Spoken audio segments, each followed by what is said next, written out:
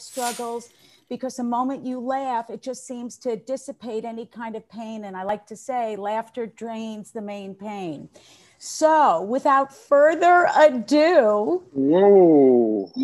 without further ado, I would love to introduce my incredible guest, the one and only Stephen Sarge Pickman. He is a celebrated, yes, he's a celebrated comedian. He is a sought-after motivational speaker, and he's also the author of a really terrific read called I'm Still Standing Up. It's actually, let me correct you. It's actually called Black Boy Chick. I'm Still Standing Up was apparently offensive to handicapped people. So they made me change the title after I went to publisher, the whole thing. I had to change it to something more ethnic. And now it's called Black Boy Chick. And to this day, I've sold 37,213 copies of Black Boy Chick. And I am surprised beyond all else that I'm even available for Flip the Switch, because I am so busy during these, very challenging times. So I'm just glad that I could be here for this and for the 20 minutes of technical malfeasance that preceded this. Malfeasance, that's such a good word. This is a big deal for me to be handling everything and doing all of the tech stuff. And, this is, what is it? The turtle wins the race. So this is a big deal for me to be undertaking, and, technical difficulties and all this stuff. But anyway, enough about that. And thanks for pointing it out, Sarge, because I love when you point out stuff like that. I just want to tell everybody that Sarge has been a constant, except there was a 7-8 year span that we didn't talk. But I have to say, he and there was like three of us. We palled around. It was Sam Brown, Sarge, and me. And it was really some of the best times I had in my stand-up career, because it's when we first started. We were also in the first Toyota Comedy Festival together, which was pretty amazing. We all camped out in front of, not Sarge's Deli. What was the deli? Carnegie Deli. Anyway, Sarge has been just, an influence. He is brilliantly funny. I would love to just take a step back in time and talk about what it was like for you. Like, when did you follow your calling of being a stand-up comedian? So why don't you tell your story? Well, thank you very much. And yes, the Toyota Comedy Festival. And yes, being seen at 6 a.m. by Alan King while he was having a cigar, a prune Danish, and a seltzer. Is there anything more classically Friars Club Catskill Mountains than Alan King judging? And people were lined up out the back loading door of the deli, around the corner, down 4 blocks. I mean, there was a steady line. I went directly from doing sets at the comedy clubs to waiting online at 2:30 in the morning to make sure I was one of the first ones there at 6 a.m. Yeah, but we were all there. We were third and fourth. We were third and fourth. That was amazing. A guy with a chair. There was a guy that had an act that he did with his chair, and there was somebody in the front. I went in third, and there's a funny backstory to this. My grandfather and Alan King played gin together. Alan King, for those of you who are under 80, was a legendary comic, a legend. I mean, before there was Pryor, before there was Robert Klein, any of these people, Alan King was the dean of all comics. And so him and my grandfather, they called him that, the dean, right? He was the dean of the Friars Club. And so he was the dean. He was the king of comics, Alan King. So anyway, he was gin rummy partners with my grandfather at the Friars Club and at the Beach Club out in Long Island. So when I realized he was seeing comics for this, I had one really, really mediocre tape of myself from New Talent Showcase Night at Caroline's that Andy Angle ran. And consequently, I think he's still running it, but only at Gotham now. He's at Gotham now. It's at Gotham now. So anyhow, I had this lousy tape, and I put it in a package, and I put a note together. And I originally, I grew up in Great Neck, and Alan King had the most amazing house in Great Neck. He lived in Kings Point, obviously. Alan King, Kings Point, the whole thing. So I thought, you know what? I'm going to put my tape. I'm going to write a letter. I'm going to tell him who I am. I'm Herman Shane's grandson. and that he should know I'm coming to Carnegie Deli to audition for him. So I went to his house, and I had this tape and a letter, and I'm telling him who I am, et cetera, et cetera. And I knock on the door, this big door knocker, boom, boom, boom. And this woman comes in a maid's outfit, dressed like Shirley Booth, but definitely not Shirley Booth. Also, another reference you have to know, if you're under 80, Shirley Booth was Hazel, who was a famous TV sitcom maid. So I knock on the door, and this woman comes over, and she said, "Mr. K no home. He no home." So I said, "Well, no, I just want to leave this for him." She said, you can leave this for him. He no home. I said, "Well, just leave it here. So when he comes here, he'll see this because I'm Herman Shane's grandson." Okay, thank you. She takes the envelope and slams the door. Cut to loading door of the Carnegie Deli. I'm third. I go in, and I start my amazing act at the time. I'm Black and Jewish, and the Jewish part of me doesn't work on Shabbos. Black part tries not to work the other 6 days. I sit in the back of a bus that I own. I own the bus, and I sit in the back. I'm Black and Jewish. I don't know whether to say yo or oi. I'm a Black Jew. I hire myself to clean my own house. Well, anyway, Alan King is sitting there. He's laughing, and he's waving a cigar, and he goes, all right. You got it. Stop. It's good. You're funny. You're good. And he points with the cigar. Come here. He says, "Do you have people?" I said, "Where? People where?" Like, people that handle. I said, "I kind of have people that handle." Good. He says, "Give me their number. I'm going to call them." So I had a manager that was kind of managing me, but not really. They were just being nice. Anyhow, a few days later, he calls them, and I get a call from them. Alan King called. He wants to put you in the Toyota Comedy Festival and blah, blah, blah. Make a long story short, we're there to do the thing, and I'm backstage, and at one of the shows, not the one I did with you in Staten Island on the back of a hot dog truck, but... Oh, the only show my mother came to see, by the way. Anyway, continue. I'm at Lincoln Center. I'm backstage with Alan, and I said, "Alan, I just want to thank you so much. Obviously, you got the note, the tape, and, the whole thing." So he says, "What note?" I said, "A note. I went to your house in Kings Point. I brought with a tape." He goes, "I didn't get any tape, note. I haven't been to Kings Point in 3 months. I've been staying in the city." Oh, I said, "Well, I'm Herman Shane's grandson." He says, "You're Herman Shane's grandson?" He says, "And you told me that because you wanted to get the comedy festival?" I said, "Yes." He says, "Had I known," he says, "you wouldn't be here. The son of a bitch owes me $11 from a card game in 1967. But I'm bummed. I know, it was like one of those things, but also Alan King gave me the best piece of advice that I ever got in my life because of friendship. I was backstage with him at the Concord, and he was drinking gin, as he always did before he went on. And I was pouring the gin. He was drinking the gin. I was pouring it. He was drinking it. I said, "You're drinking a lot," because you have to understand, I haven't had a drink since Christmas of 1990. So clean and sober has been my thing. I've never been on stage high or drunk. Alan's drinking gin like, he's going to the gulag. So I said, "What are you doing? You're drinking?" He says, "Well, I'm sick. I have cancer. I'm going to die soon." He says, "And so, what's the difference?" He says, "I have to drink. Have you heard my act?" So I said, "Yes, I've heard your act." He says, "It's funnier for me." I said, "Do you have any regrets?" He said, I regret this. He says, "I wasn't that good a husband. I wasn't a good father. I wasn't that good a son. I was so busy being Alan King. I didn't do those other things." He said, "Sarge, if you ever have the chance to put being a father, being a husband, and being a good son first, don't worry about the Sarge part. God will take care of that. Just do your job." Wow. And it has shaped every decision I have made since regarding family, career. I have a life with a career in it. I don't have a career with a life somewhere out there. I have a life with a career in it. It's not that important, because if you're out there worried about something right now, I'm sure it isn't about gigs, health, family, politics. There's so many things that come ahead of, Sure.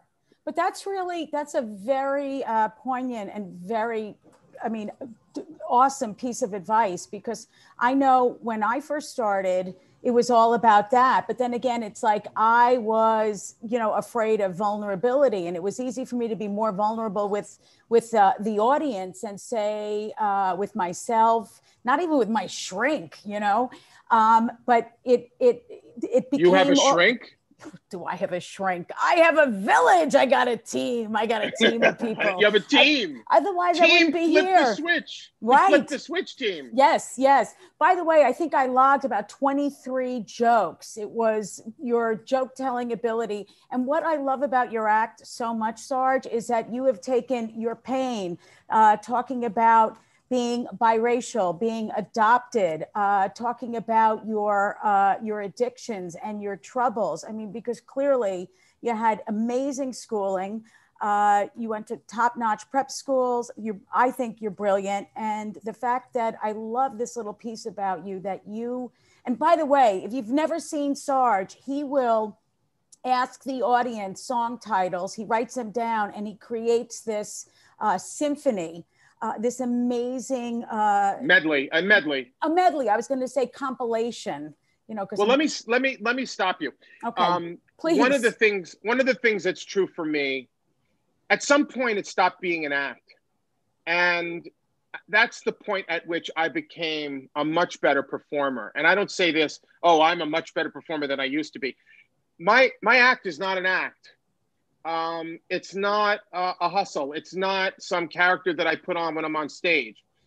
The miraculous thing was that my comedy and my performance is an outgrowth of who I've become as a person. And the premium coming from that Alan King bit of wisdom was to put your life first and let the other stuff flow from it. When I got clean and sober in 1990, and I was forced to start meditating for the sake of my overcoming addiction, wow. It's then, in the first meditation I ever did in my life, the first thing I thought of was me and my grandfather when I was 6 years old at Grossinger's watching Don Rickles. And the focus of the meditation, and this was during rehab, was what would you do with your life if you couldn't fail? What would you do? And I thought back to the time when I was 6, watching Rickles from under the cocktail table in the big showroom at Grossinger's Catskills Hotel. And I was thinking to myself, I don't know what that man is talking about, but look at these people. And I looked at the audience, and there were 2,000 people draped over each other, screaming with laughter, knocking over tables and drinks and enjoying it. And I said, I don't know what he's talking about, but I want to do that. And it was in the first meditation that I did when turning my life around from homelessness, drug addiction to 3 narcotics. I was on PCP, I was on crack, I was on angel dust because I just can't decide. And you're a little bit of a compulsive drug user, if you ask me. Well, I just, I didn't even know what I was doing. First of all, you know, alcohol was part of the deal, but PCP, angel dust. I mean, I bought anything from that piss-stained tenement hallway in Spanish Harlem at 116th and Lenox in Manhattan. I'd buy, and then I'd use, and then I would disappear for a week. Ultimately, I lost my entire life behind that, except for one friend whose apartment that I robbed at 30th and Park. He had a duplex, and I robbed his place, and I didn't, you know, climb the balcony or break in. I asked him if I could use his apartment while he was in Aspen skiing for Christmas, and he said, oh, sure, I'll leave the keys with the doorman. And so there I went. I was homeless. I had no place to go. I had no life. I had lost my job at a major sports television network at Black Rock on 6th Avenue. I won't say the name of it. And so I used his apartment, and before he came home from Aspen, I had taken all of the things out of the drawers and out of his hiding places, his necklace, you know, everyone had a gold rope chain, a Gucci bracelet, cufflinks, a couple of Ebel and Van Cleef & Arpels watches. I took everything to 46th Street to the Orthodox, where they have the jewelry exchange. Right. And I got $300 for all of this, $40,000 worth of jewelry. I got $300. You went to the wrong store, Sarge. I could have gotten $450 on 47th Street from my friend Yanko. So he came and found me somehow after he got back from Aspen, because I wasn't there. But he found me. I was at Houston and Pitt down in Lower Manhattan. I don't know how he found me. And he says, you stayed at my place? I said, yeah. He goes, I'm missing a few things. You know where they are? I said, yeah, I sold them for drugs. I was about 360 pounds at the time. I was 360 while I was on the street. I'm the fattest. crack addict in New York at that time. So he says, well, what kind of drugs are you using? I said, well, I smoke crack predominantly. He goes, what kind of crack? I mean, he said, usually crack people are emaciated, anorexic. That's right. I said, it's not very working high, for you. It's high calorie crack. It's very, very rich. It's very high in carbohydrates. I was going to say that. Laughed. So I thought he was going to turn me into the police. He said, let's get you some help. And 24 hours later, 24. So listen, if you get out of the way, there are forces which come into play in your life, which will carry you like a surfboard, like the waves under the surfboard, like whatever causes the waves to happen. So you know, and he steps in and he helps you. And was that your first go around in rehab? Is that when you discovered? He was my first. That was my first angel, and and ultimately he put me in touch with a girlfriend of his that he was dating, who was on the suicide hotline. She knew an intervention counselor. I met with that guy, and 24 hours later, I was on the steps of treatment in Delray Beach, Florida. I walked in. Gentleman told me to pray for the obsession to be removed from my life, to drink and drug, and I did. And the next morning I woke up and I was no longer, it was almost like a spell was broken. Wow. I was no longer, I had been using for 10 years. I mean, there's a whole history. Wow. It's in the book, Black Boy Chick. But at the end of the day, that was a new chapter because now I prayed once, 3 days later I meditated and I got the idea for being a comedian. And I've never starved since. I've always, now listen, I've been on some of the biggest stages in the country. Right. I've been on the lowest stage. It doesn't matter. I live the life of an artist. I'm a performer. I'm a love center. I'm somebody that brings joy to people. It doesn't, I mean, I'm enriched, I'm inspired, and that's largely because I was saved, and you can't convince me it wasn't supposed to go this way. Sure. What are they? I'm supposed to be here with you. Well, I'm glad, and you're supposed to be in my life because the beginning, I always felt like Elaine and Seinfeld hanging out with you guys, and it was always like a confidence boost to be able to keep up with your jabs. And I mean, I felt like I could give it as good as you guys gave it to me, and it was the best, I guess, entree into the stand-up world. And I just, I'm so thrilled that we're friends. But moving on. So you have this awakening. Can I just say that we didn't realize how difficult what we were trying to do was when we were friends. We had being friends and having a little bit of camaraderie in a very scary New York, where starting a comedy career in New York at all the open mic rooms in New York. Right. And we traipsed around and we did it with each other, and the camaraderie of it didn't even allow us to realize just how eviscerating, how humiliating, how difficult, how embarrassing, how horrible, how steep the challenge was for us. Our friendship took the edge off of that. And it's only when I watched the Comedy Store, Binder's show on Showtime. Yeah.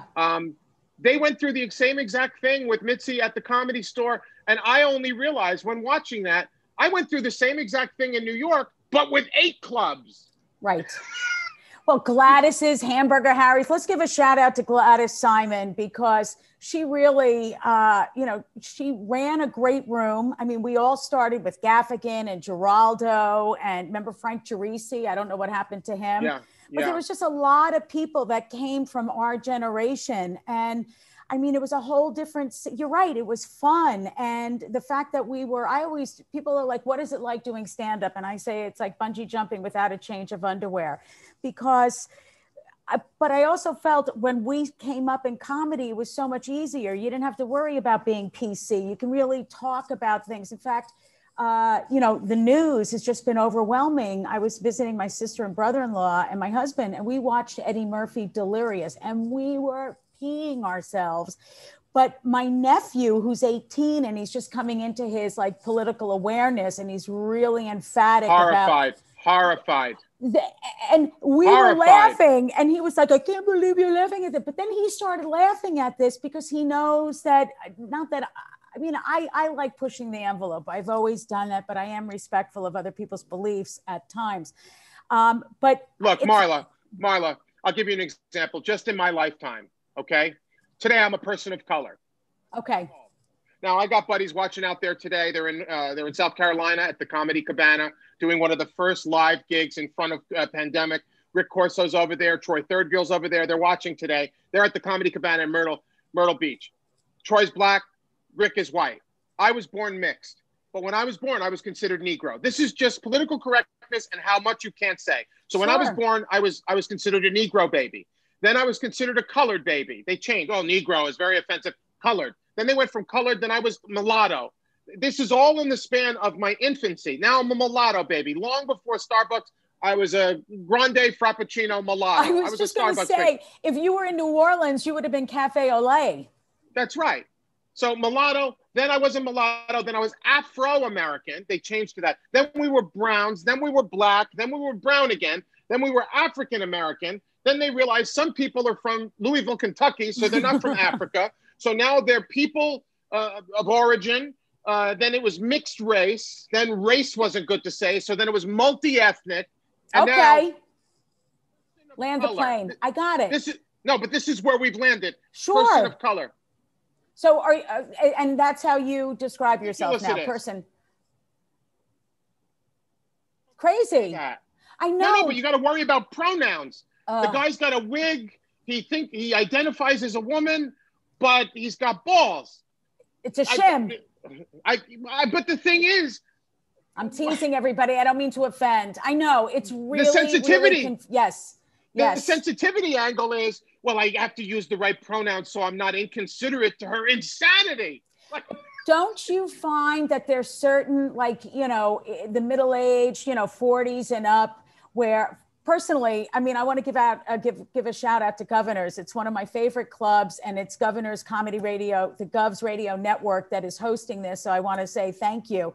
But there's Governors is, I just feel like you can, it's old school,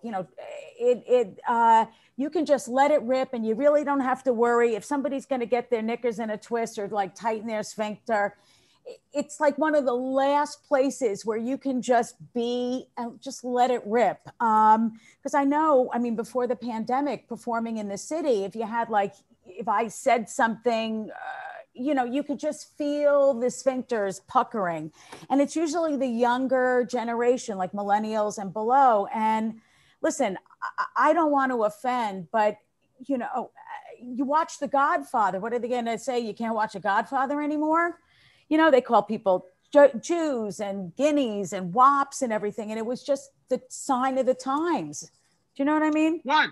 Disney recently came out and disavowed the plot lines of their legendary movies for being racially and sometimes gender-based insensitive. Right. But they're not going to be redacting any of those movies or changing them because it's a good measuring stick for people to be able to see what was okay in these different times. I mean, Amos and Andy was a black and white comedy that was on the radio and then television. The jokes they did, the sidekick to Jack Benny, with each successive, I mean, Lucy and Ricky, he was a caricature of a Cubano. They made more Cuban jokes on that show.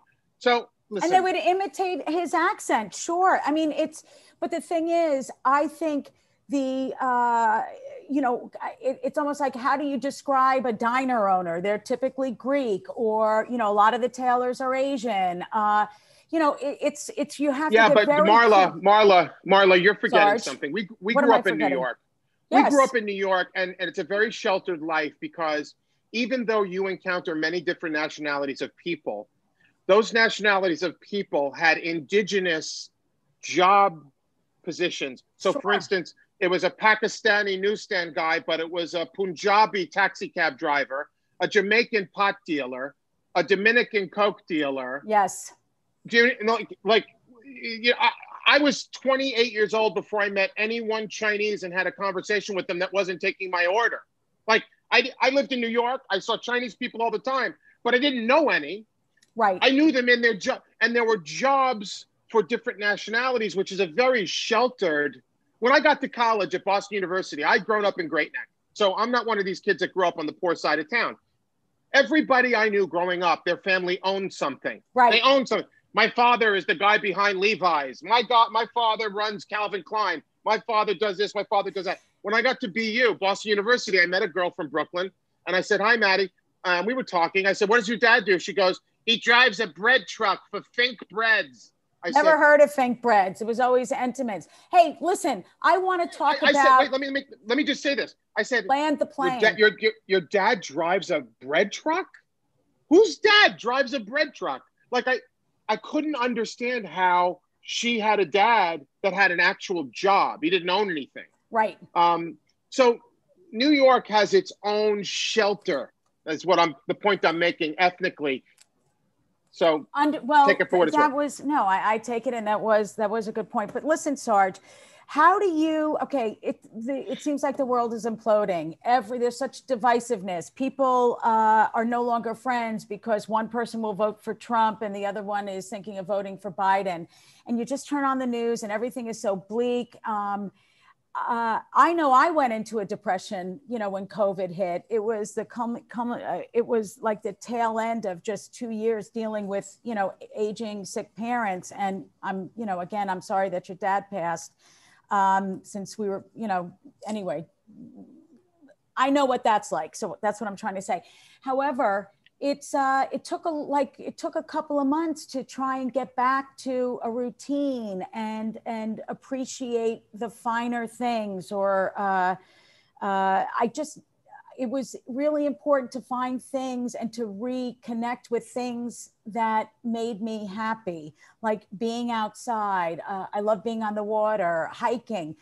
It was those little things that helped me get back to or breaking my depression. And then also laughing was really key. Now, what has been your experience and what do you do to just, reconnect and not let the world, rain on your parade, so to speak? It's funny, the life that I live, I live in Florida. I have an incredible life.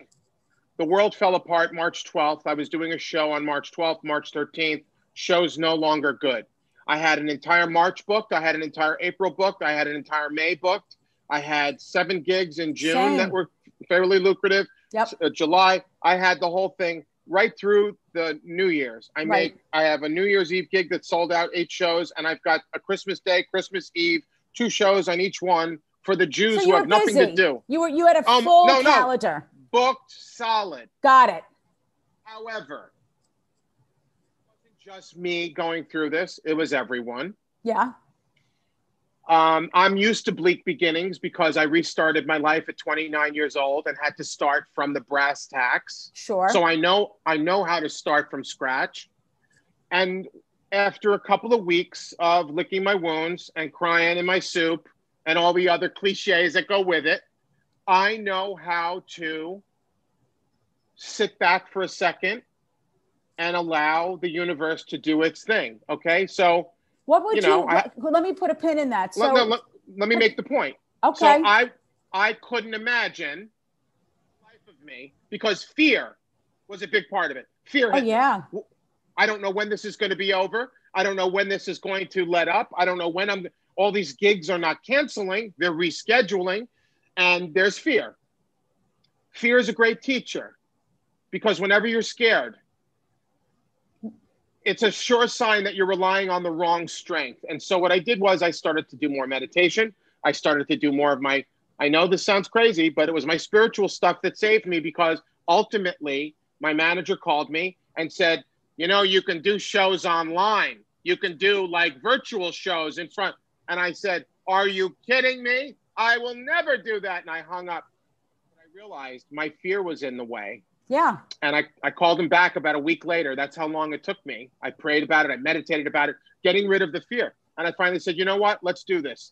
Rented a soundstage, 4-camera shoot, no people. I put a cue card on the floor for myself with a set list.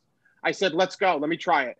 And, after about 10 minutes, I got to minute 11 and I said, this isn't so bad.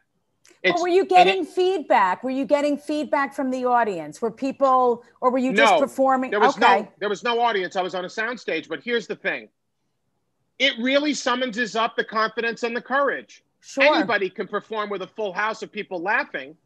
Do you believe in yourself? Do you believe in your humor? Do you believe in your character? Do you believe in what you're doing? I've heard the laughter enough to know where the laughs are supposed to be. Because when I'm on stage in front of a full audience and they're not there, I automatically assume it's their fault. Good for you. Here I am in an empty room.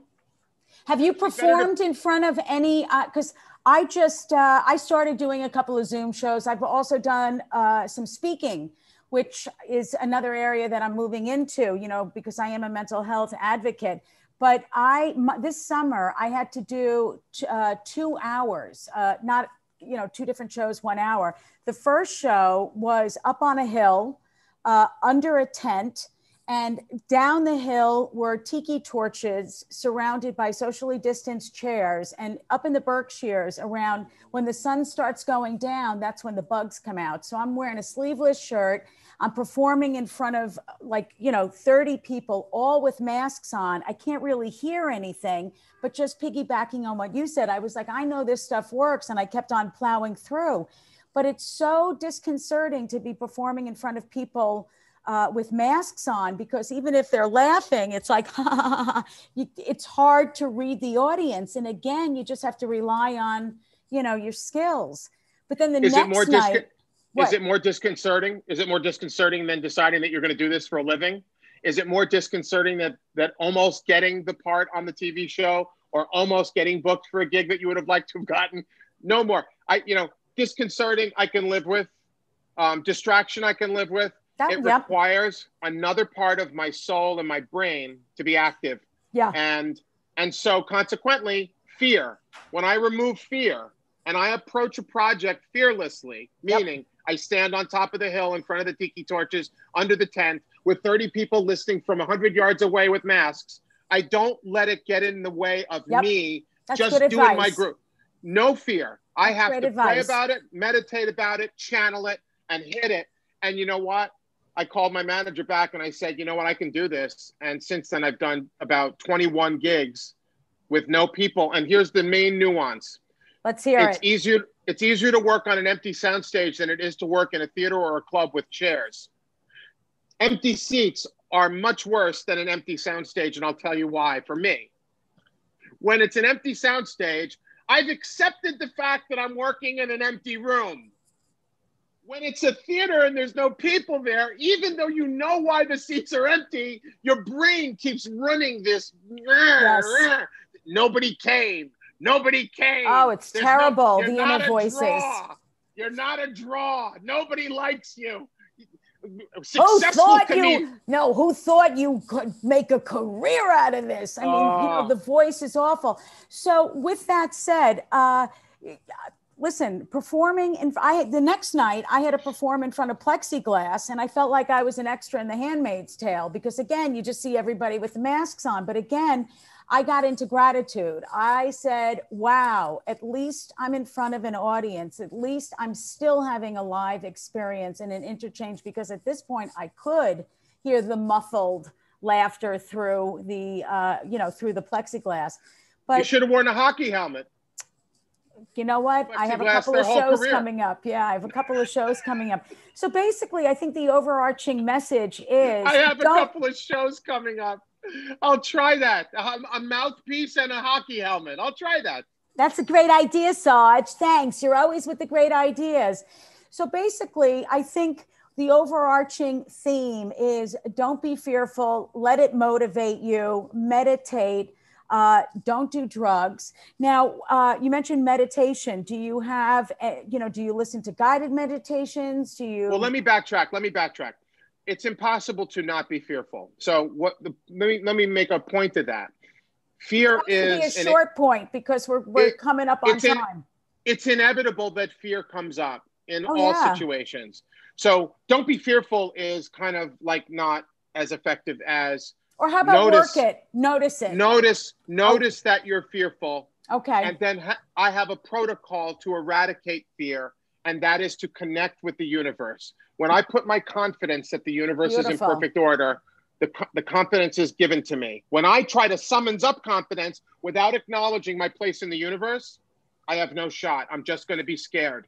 And I had to do this because I can't have a couple of shots of bourbon or a couple of hits off a joint in order to take the fear away or the stage fright away. So I had to develop a protocol. And all I'm saying is don't just say, don't be fearful. Say, find a protocol for eradicating fear from your life that's spiritual, that helps you to get rid of it so that you can be more creative and be more who you really are. Because when fear shows up, it brings up the worst personality traits. And when fear is not present, you get to be you. You get to show up as who you're supposed to be. First of all, thank you so much for correcting me on my show. I appreciate that. My goal is to never be invited back. No. I can always count on you. But I want to say how helpful you were to me. You know, do you remember last year this time, I was on a 14-day cruise. I was sailing around every island, Caribbean island. And it was so stressful being on the ship. I mean, because the minute the boat pulled away, I started thinking about the ship, that Carnival cruise that was stranded 5 days off of Galveston, and shit was like pouring through. There was like no water, and crap was like coming through so that's where I go, because I'm just so OCD. And I called you up and I was having panic attacks because you just feel so judged. And I've spoken to other female comedians about this, that, you know, women are judged differently on the cruise ships, and you're dealing with so many people that really haven't experienced stand-up. But you really talked me off the ledge, and it was so important. And I think what is so great when you have a spiritual program, you know who you can call and just be like, okay, here's the situation. And the fact that you just, boom, keyed into it and talked me off the ledge. And you've talked me off the ledge on several other situations, but that's the beauty. I was going to point that out. Huh? I was going to bring that up. I was going to bring that up. It's been, I'm going to talk to the people now. It's been a lot of times. No, it hasn't. More numerous than see the freckles. Do you see the freckles? More than I have freckles. I've talked to her. She should basically just get rid of her house and just live on a ledge. She should have a whole house of ledges. 4, 5. Come on. I'm waiting for, like, you're just rolling the jokes. Okay. So I just want to say, what really makes you laugh? What makes you laugh? Well, making fun of my friends. And, you know, that's a funny thing, because I didn't used to be somebody. I was always able to make fun of people, but wasn't able to take a joke myself. Oh, yeah. No, you had a thin skin. Until I finally learned that when people joke with you, it's love that you're not accepting. It's love that you're not receiving. Yep. I was always able to give out the punishment, but I wasn't able to take it. You were tough. You were tough. I was very sensitive. And I was very thin-skinned. But today, I'm still a sensitive person, but I'm able to take it as well as give it. But I think, you know, very wealthy, successful people can hire very high-priced help. I think out of necessity, we've had to manage ourselves and find a way ourselves. I don't know how many books, how many podcasts, how many. So for me, I live by a really golden rule, and that is to take care of the total self, and whatever comes out of me is going to be useful, productive, and positive for the world. I take care of the total self. Yes, and also taking responsibility and keeping, you know, I'm borrowing some, keeping your side of the street. And I think that's keeping my side of the street clean. Clean, yeah. Is that what I said? Telling the truth. Well, you can't tell the truth if you don't know what the truth is. If you're delusional, right, you don't know what the truth is. So, you know, by letting other people tell you what the truth is, you start to get a consensus between you and them about what the actual truth is. The truth is, before I wake up, before I look at my phone, before I talk to the dog, before I see what the weather is out the window, I engage in a 3-part protocol of meditation, affirmation, and prayer. It's very quick. Yep. I do grateful, grateful, grateful, gratitude, gratitude, gratitude, gratitude, gratitude. I do a prayer. Where do you want me to go today? What do you want me to do? What should I say, and to whom? And the positive affirmation is gratitude. Bravo. Gratitude it makes me more fluid. It helps me to be more grounded. It reminds me of who I'm supposed to be, not who I'm trying to be. And then within the context of comedy, it allows me to show up with a exponential lower level of fear than I otherwise would if I was constantly beholden to other people to like me or love me or laugh at me, because I need that, because I'm so starving. you know, and the truth of the matter is I'm there to give. I'm not there to get. And Right. that's the key. But Sarge, it took you, you know, they always say to become a real true stand-up, it takes about 10 years, and they call it, you know, getting, you know, peeling the layers of the onions. I remember Joy Behar said that to me, because you see a lot of comedians and they want, but it's the ones that really do the work, be it going to 12-step programs, therapy, podcasts. But when you really peel away the layers, you know. Are they categorically linked? Podcasts? I don't know. You mentioned podcasts. Who knows? I mean, but there's so many but people. you mentioned them in the same breath as therapy. Whatever. Podcast, strike that from the record. Strike that. No, it's funny. It's funny. I'm just saying, it's funny the way you said it so naturally. Yeah, shrinks, 12-step programs, glazed donuts. Glazed donut. That was my thing. No, it was like it definitely took, my dog is biting my finger. Come here, Teddy. You want attention? And of course, I'm live. This is so cliche. Shut up, Sarge. Just playing with a dog. No, I can't help it. It's right. Ow, soft bite. I have to go. The baby is crying. No, but hang on a second. I just want to listen. So basically, the conversation that I've had with young comedians is be patient, work on yourself. And it's so funny. You mentioned something about, you know, you didn't need it, but initially comics go into this profession because maybe we didn't get something at home growing up, but we need that from the audience. But if you match that with doing work on yourself, I think it is comedy, stand-up, at least for me, has provided a lifeline into having the life that I have now, you know? I think, well, one of the things that's different for me personally is that I didn't start doing comedy until I'd already slayed some of my demons. In other words, I didn't get sober in the midst of a scandal in my comedy career. Right. I had all my scandals. I got clean and sober. I was given tools with which to improve myself. And as an outgrowth of all of that work that I'd begun to do, I decided that the next thing that I wanted to do with the rest of my life was be a humor person, someone that brings joy to people. There you go. That's key right there. It's like, and so comedy is an outgrowth of my recovery, not the other way around. And ditto. I'm blessed. I feel that way too, because you know, I just got an email from somebody, and I also have done programs using humor. You know, humor is your lifeline. And she wrote to me and I had these 3 simple exercises, and she's like a very successful marketing person. And it said it was a real game changer for her because she was told that she wasn't funny. And I gave a bunch of people very impromptu exercises, and she got up and she nailed it, and she was hilarious. And she said, just that feeling, you know, that in your body of making somebody laugh is just so powerful. And, you know, going back to gratitude, I'm really grateful that I can use my humor. I look upon it as a gift to connect with other people, because you make somebody laugh, it just flips the switch, baby. And with that, do you like how I tied it all up? That was a callback, people. We got to wrap it up. We got to wrap it up. But the switch. Flip the switch. There we go. So you guys, every Tuesday, 4:00, I'm going to have amazing guests from, you know, all walks of life who really have triumphed over tragedy and had some part of it due in part to having humor and laughing. Boy, that was a mouthful. Sarge, love you, baby. Yeah. Thank you. No, Thank you. Anytime I can see a beautiful woman with a mouthful, it's fantastic. Oh, I was waiting for a dick joke.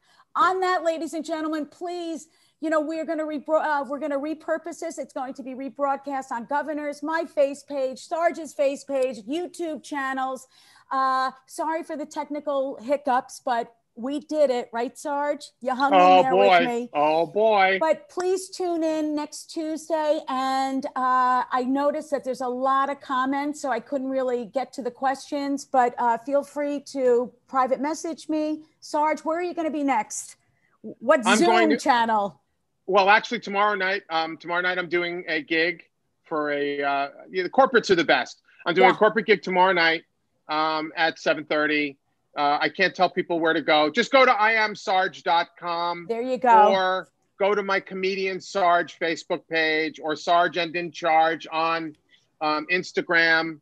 Or you can just call me, 561-901-5199, and I'll answer the phone. And I'm very happy to, and I won't screen it. Beautiful. I'll talk to you. Sarge. Call me if I can help you. Call me if I can help you. Call me if I can brighten your day. Call me if I owe you money. Call me. Call me. I like I'm so that. glad you called me. I love that. See how I wrapped it up? See how I wrapped it up? So I'm glad you called me. It was an honor to be here today. Thank you. And I'll come back anytime anyone drops out. Okay. I appreciate that. Listen, you know, I can talk to you forever, but ladies and gentlemen, thank you for tuning in. We are back next week, 4:00. Tell your friends. And I thank you so much for listening. Sarge, stay healthy. Love you. Love you too. Bye. Love you. Love you.